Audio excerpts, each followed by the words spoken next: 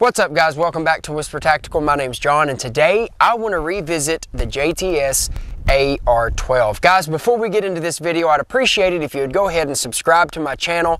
Hit that little bell icon so you can be notified whenever I upload new content. If you like this video, then smash that thumbs up button for me. That would be a great help. And if you feel compelled to, share my content. It's greatly appreciated. Guys, if you have any experiences whatsoever with the JTS AR12, whether it's the T1 with the M-lock handguard, or it's just the generation before that kind of looks like an M16 for say, that plastic handguard. Either one, let us know your experiences down in the comments below. We also would greatly appreciate that. That way other people can read those comments and decide on whether or not they want to spend their hard-earned money on something like this, or they want to go with another product. So I had a little bit of problems with this in the original video. As you know, it started having some reliability problems towards the end of the video.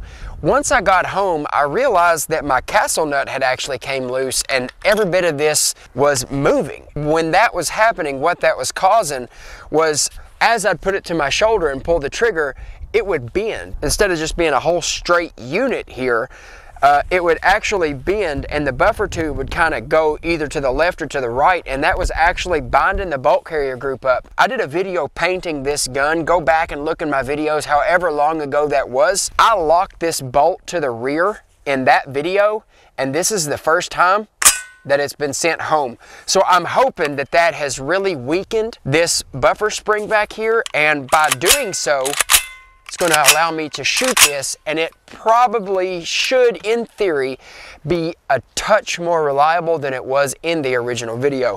So I'm going to test it the way I test everything, and I get my good old faithful Federal Red Box. I really hope this runs. You have to understand, I love JTS. Full disclosure, those guys have reached out to me and they want me to torture some of their products, which, as you all know, I am very good at that. This was a failed Jam-O-Matic in the beginning, and within a couple of hundred rounds, this shouldn't have come undone. So hopefully, now that my gunsmith, I took it to a gunsmith and had him tighten it up to what specs he thought it should have been tightened up to, and I'm gonna run it.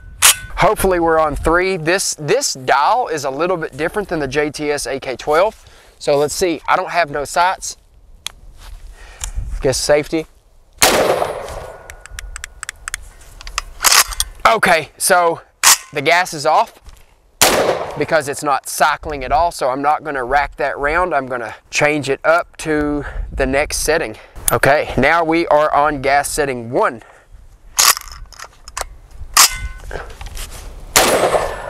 Okay, it didn't cycle on 1. Hey, let's just go ahead and put it on 3. May as well, right?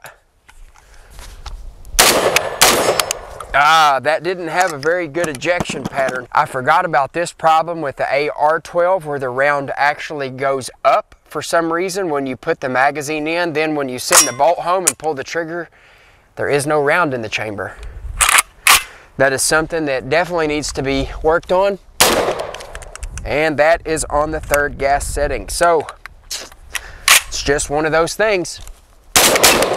As much as I love the JTS products, man, this gun, bro, it just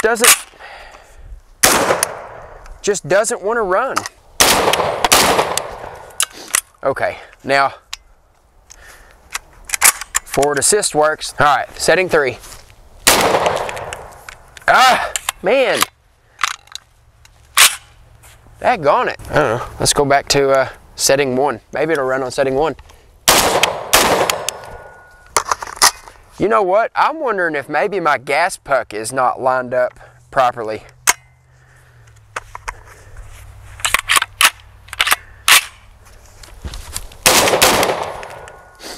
Nah. Either way, I'm getting the same amount of gas. Nah. Either way, guys, I'm getting the same amount of gas flow through to this, whether I'm on the 1st setting, the 2nd setting, the 3rd setting.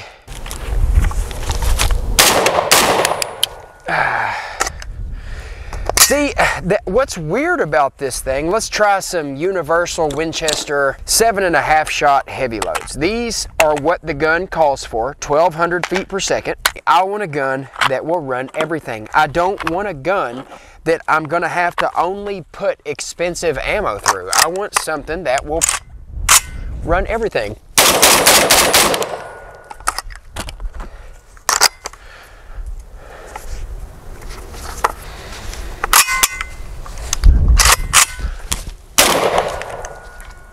Bro, that completely flipped the shell around backwards, and somehow it flipped it out and sucked it back in. I'm not really sure how that happened, but did you see it with your eye? I'm like, I seen it out of the corner of my eye because it grabbed it, flipped it out and around backwards. No, bro, look at that. So, like I said, man, that's a double wedge shell. Like that empty shell is getting shoved into the chamber with a live round, and it's just a frustrating ordeal to try to get that.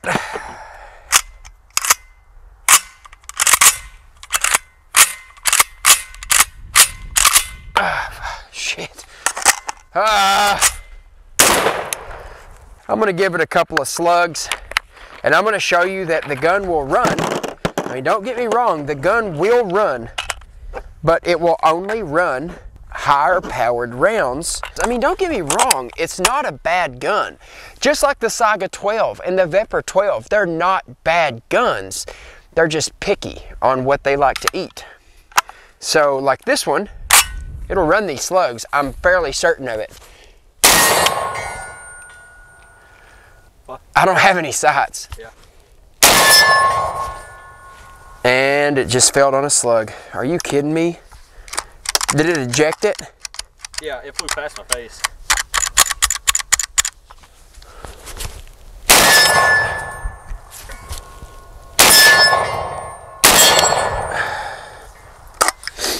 Let me give it some Federal Power Shock, give you a couple different brands of slugs through it. It won't run 1145, it won't run 1185, it won't run 1150, it won't even run 1200. Sometimes it'll run 1200, sometimes it won't. But for the most part, it won't run 1200.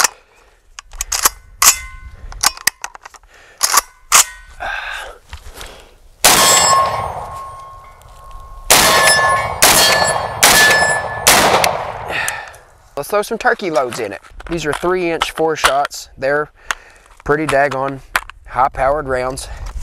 Here we go. God, dog. Didn't strip the next round. Didn't strip the next round. God, that hurts to shoot. Whew. That one kicks much harder than the AK-12. Give it a go at the Federal Uplands. I don't know why it wasn't stripping those turkey loads. The recoil was so intense through that gun with those turkey loads that it hurt the inside of my trigger finger. And like, recoil really doesn't bother me besides the 500 Magnum, which I hate shooting that gun.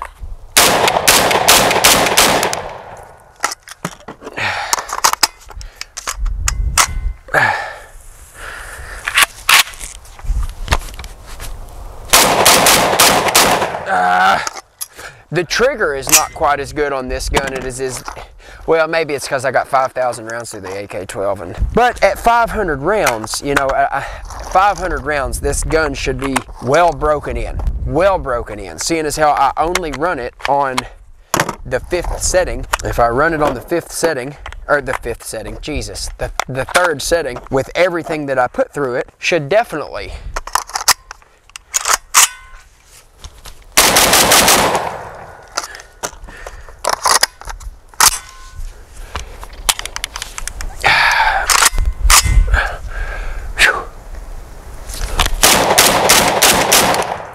So, I mean, it'll run, but you've got to put some stuff in there that's at least 1350, 1,400 feet per second before it will run.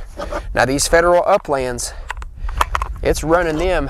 It did not reliably run these Winchester Super X, and they're 1325. Yeah, 1325 feet per second. I got 5 more of them left right here. I'll load up a 5-round mag of them, and then we will call it a day.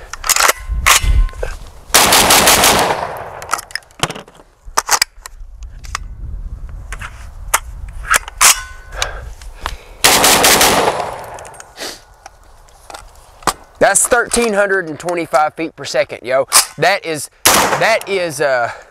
125 feet per second faster than what the manual recommends for that. That has had a few hundred rounds put through it, every bit of 500 rounds, well over 500 rounds now. And that bolt has been locked back for 2 or 3 months. I mean, honestly, it's been locked back for 2 or 3 months. It won't run anything besides slugs, buckshot, turkey loads, and 1,400 feet per second or faster. So just know that it is a reliable gun. I'm not saying it's a bad gun. Just like I wouldn't say that the Saga and the Vepers are bad guns, because they're not bad. They're quality made guns. They're just very picky on what ammunition they like to shoot. I have 22s, you know what I mean? I have 22s that were $100 that will eat and run everything, and then I have 22s that were $700 that won't run certain rounds. So it's kind of the same deal with this. Just when you buy this gun, just understand that the ammo that you're going to have to buy for this gun is high-powered quality ammunition, and you'll be fine. But guys, that's pretty much it. I am done messing with this gun because honestly I don't like it. I don't like messing with it just because it doesn't do what I want it to do. I like to shoot on the cheap because I don't have a lot of money to waste. I say that after I just dumped like $100 and some worth of ammo just for the sake of a video. I hope you all enjoyed the video, and I hope you understand that this gun is not junk. I can't express it enough. It's not junk. It's a very sturdy gun, and it will run when you give it what it needs to run. Guys, remember, like, subscribe, share, comment down below, hit that bell icon so you can be notified whenever I upload new content. Until next time, I love you guys so much. See you, bye. Bye.